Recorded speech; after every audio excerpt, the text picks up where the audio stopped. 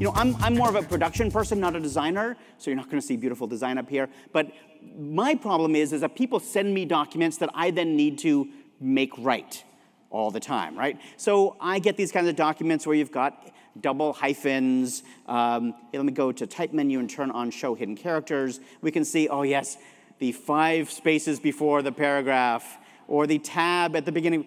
People, just say no, right? This is wrong. Do you remember 1990, Robin Williams came out with The Mac is Not a Typewriter, and ever since then, people have simply ignored it, and they just keep typing tabs. 2 spaces after a period or end of a sentence this is horrible. Why can't we clean this up? So we create find change, series of find changes that we go through over and over, and that's really sad. Wouldn't it be cool if there was a feature that would simply clean it up? The clean it up feature built into InDesign, they can't call it clean it up because that would be too obvious. So they call it FindChangeByList. FindChangeByList is a way of doing a series of find changes for your document. And this is a sample, right? This is a sample that Oli wrote. So he just came up with a bunch of stuff that he knew about, like taking out tabs at the beginning of paragraphs. So he came up with a list of things that are relatively common that you need to do. And he made a list of find change queries, and he runs them, or you can run them, by double-clicking on FindChangeByList. 1, 2, 3, double-click. Oh, that was anticlimactic. Document through the whole story. Ready? Go. Done. Double spaces gone. 2 hyphens turned into M dashes. The tabs gone. All of that stuff just cleaned up. Yeah. That was awesome, isn't it?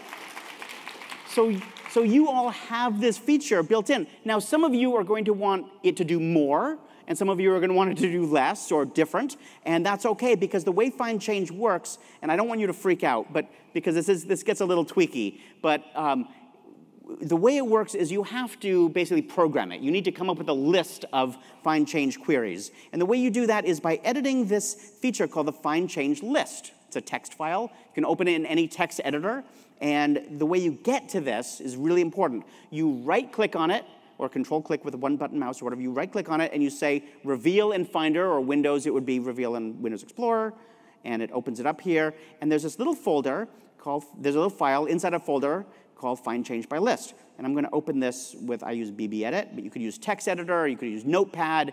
You want to make sure that you're editing scripts and these kind of text files in a text editor. Super important that you're using a text editor, not Microsoft Word. Not something that's going to put in curly quotes and that kind of thing.